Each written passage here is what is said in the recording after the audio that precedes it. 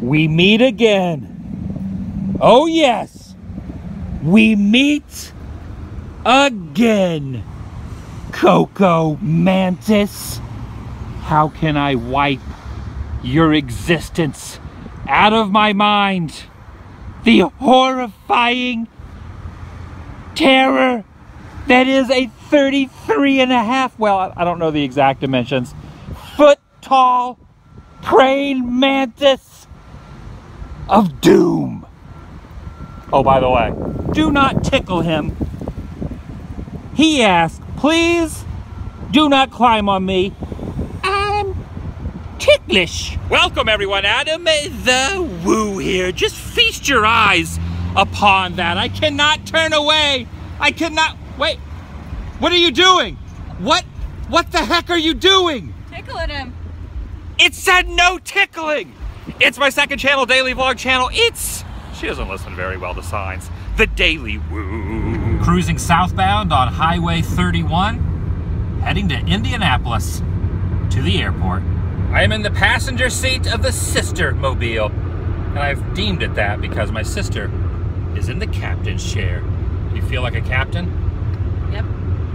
Leaving Coca. We're supposed to get there fast and take it slow, but we're leaving fast. We're gonna go back slow, or the song lyrics confuse me quite a bit. We'll get there fast and then we'll leave just as quickly, going away from Kokomo. This cloud formation up here looks like a face. There's the nose, the eyes, and the mouth. He's watching us. Filling up the tank. Gas price in this neck of the woods, $2.45. And you can watch TV while you wait. Modern conveniences. Gotta love it. I have to admit though, I never see anyone sitting there watching what's on the screen.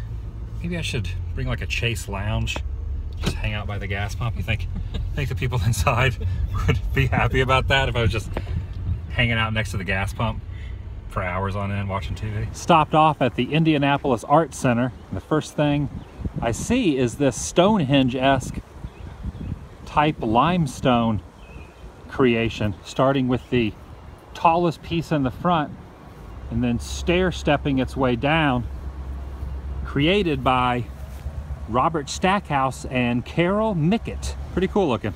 And it's inscribed with a handful of names just on this individual pillar. The other ones have nothing inscribed on them. The name of this piece is simply called Circle. That's what it's called. Made in 2005. And there's sand inside. And I'm guessing what you do is you take this mechanism, you swing it back and forth, and it creates a design in the ground. It needs more sand though. The only design is on this side because the rest of it is too shallow. The game plan for today is to pick up our parents at the airport. The flight is... Oh, the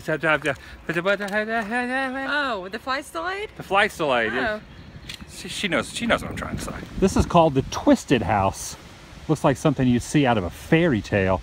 Made completely of wood, and instead of going in a skyscraper-esque fashion, it's leaning over, bent directly into the ground with the roof lower, or at least perpendicular with the front door. Let's take a look inside. Oh yeah, this is pretty neat. At one time that was a flower bed. You can see parts of the roots of the wooden flowers, and as you make your way up the side, they start to get angled a little bit more dramatically, and even a little bit more tilted is that one. And this one completely upside down.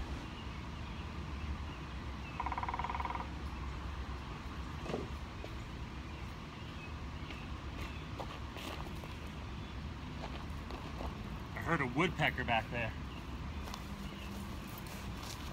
He would be in heaven with that thing. I seem to have lost my sister, however. Can't seem to find her. Oh, there you are. What are you doing? Sitting. I don't know if you know this, but sometimes I sit. Oh. I get it now. Whoa. Some sort of gourd-like looking sculpture. What the heck? What's the purpose? Like, what does this mean? Hey, don't overthink it. You may have heard of Cadillac Ranch, one of the most famous roadside attractions in the world, located in Texas. Well, we're on our way to something not quite as epic. But I bring it up because it kind of falls into the same cat. You'll see. You'll see when we get there. Should be seeing it very, very soon. Oh, I think I see it through the shrubbery there. That's it. That's it.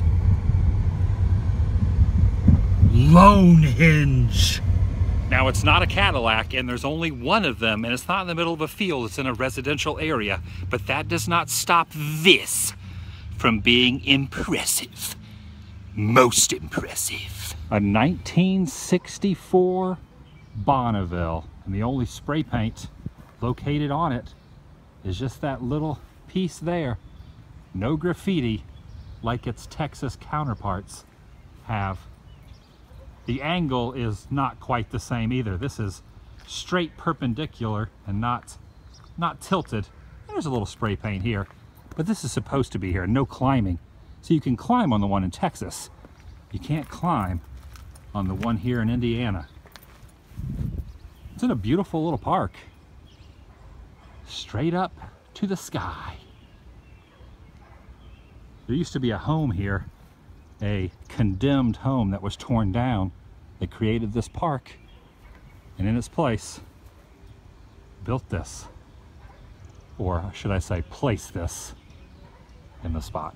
I would imagine passerbyers, just like that guy who took a wrong turn through this neighborhood, probably think, what the heck is that car doing tilted up on its side, shoved in the ground? That's probably what they're wondering. And my answer to them would be, never underestimate the power of Lonehenge. That's what it's called. That's what the locals call it. Appropriately so. Let's get ourselves a fun face. I wonder which one we'll get. It's 50 cents. Here comes the reveal. Oh yeah. Looking good. And it basically just fits around the nose, but my nose was like too skinny. And it won't, hold on, wait, there we go, hold on. It's not staying. Man, it's not, it's ruining the illusion. It's ruining the illusion there. Hold on, let me put the camera up so you don't see my finger. Here we go, I have my I could probably use a dentist visit or so. And why are you, what's with that smile on your face? What is like having that? I can't talk. When I'm doing the snarl, no words come out correctly. Then why are you talking? And why? It's very, very confusing. Very confusing to say the man. This, my nose is not made appropriately. My nose is not made appropriate. Hold on. Don't pay no attention to the man behind the paper. No. There goes my face. My face fell off. Arriving now at the Indpls International Airport. I think it stands for Indianapolis, but they have it just initialed with a few letters, INDPLS. Indpls International Airport. And now we wait for their flight to arrive. Should be here any minute. A little bit of a delay, even though the skies are clear here in Indianapolis. In Florida, there were torrential downpours and lots of lightning. So they didn't get off the runway for quite some time. I'm not allowed to cross this line, so I have to stand here and wait. But there they are, right there. This reminds me of a scene from Man with One Red Shoe. I can't cross this line. I have to stay right here, but where's my mom? I don't want to yell. You can cross the line. I can't cross the line. Welcome to Indiana. You've officially arrived. I've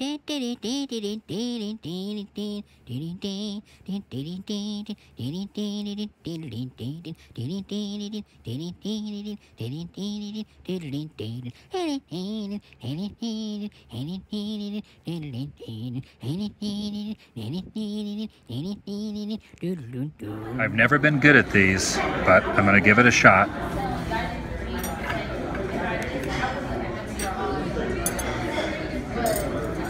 The key is to skip. Whoop, I think nope, I didn't mess it up. The key is to skip them one at a time until there's only one left. That's the real challenge. There probably is a method to the madness, but I don't know what that method is. And I think I have messed up. Whoop, oh, yeah, I would have messed up. I would have had 4 or 5 left. That was a fail. Now it's Dad's turn. Maybe he has a better game plan than I did. Seems that he is taking a slower approach. He's doing, he's speeding up a little bit. First he was kind of going like a chess champion, taking it very slow, but now he's kind of kicking it into high gear. You see the wheels are turning.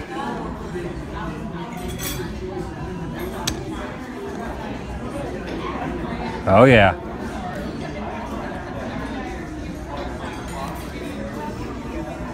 You have to beat, I think I left 4. You have to beat my 4. Or did I leave 5? Uh-oh. Oh. Oh, you got 3. Well, you beat me. Go, Mom, go. Go, Mom, go. Go, Mom, go. Go, Mom, go. Go, Mom, go. I think she knows something we don't know. I think she knows something. I don't know if it has to do with the game, but she knows something we don't know. Keep going. The longer you wait, something will not work out correctly. I don't know where I'm going with this. You have to beat 3. You have to at least beat Dad's score. Oh yeah, there you go. I see what you're going there. Ooh. Whoop, whoop. Oh. Wait, are you? I think you're locked down. My sister is now taking her. Man, you are going rapid speed. You might actually win here. You have to beat 3. It was Dad's score, and you got 5. I got 6. 6? No, you got 5. Oh, 6. Whamp, whamp, whamp. Dad, you are the winner. What can I say?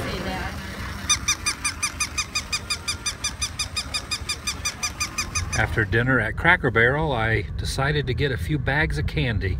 Bit of honey, cow tails, and something called Mary Jane's. I've never had these before. Good. You said they're good? Yes. My mom says they're good. Count of 3. 1, 3. Chewy. Whoa. Oh no! Man, I stuck this juice in my mouth. It stuck. Taking it down. Okay, now then. That was scary. I've been choked. Juice in my mouth. You know what I mean? It's hard to talk, but you have to talk and chew your mouth full anyway. I'm scared to chew it. All right. I think that's a good end of the video. I reckon you're right. I have no idea what it's. Oh. Vlog? Anyway.